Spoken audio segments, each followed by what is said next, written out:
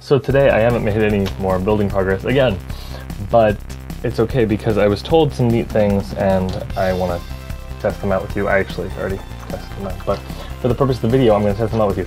Apparently 5 plates, which I happen to have 5 plates right here.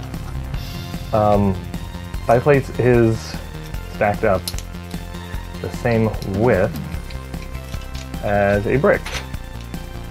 A 2x2 brick, so that's kind of neat. But I couldn't think of anything neat to do with that. But I did figure out is that I could put a brick like that and make a track for the brick. It's not like one bit of a plate, like one, see these are 3, but the 1 by 1 section of a plate isn't quite long enough, but I did make a rail. And you can just see the top over that, but now I can bump the camera and slide that back and forth nice and neat. Maybe make a slingshot or something with that. I got out a bunch more parts, and my progress today was actually destroying the market slash home above it.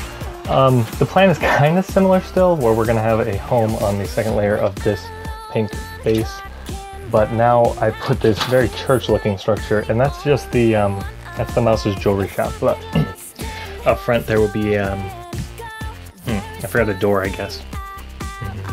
Anyways, I guess what I need to do is put a door on the back side. I'll put a door here, little archway, and I had that archway left over from the last one, but now I've lost it again. Oh well. Anyways, the point is there is an archway that the mouse will fit in. The front looks very much church-like, especially with those big doors, which are the shutter pieces, which is fun because they're not. I also like that it's all pink and weird colors. The blue isn't the perfect color, but there will be the reasoning for that because the rest of the building hopefully will be blue and it'll match in kind of nice. Anyways, the roof front comes off and the sides all peel away. There is a little partition there and a little bed just for a mouse.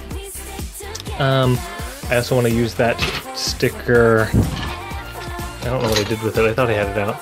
Anyways, with the little mouse family and figure a way to do that. There are some other pieces that I've pulled out, and I will be working with more so that I have more girly colors because I pulled out all those ones. So let's see what I can do. I'll see you guys tomorrow though. I think that's it for today.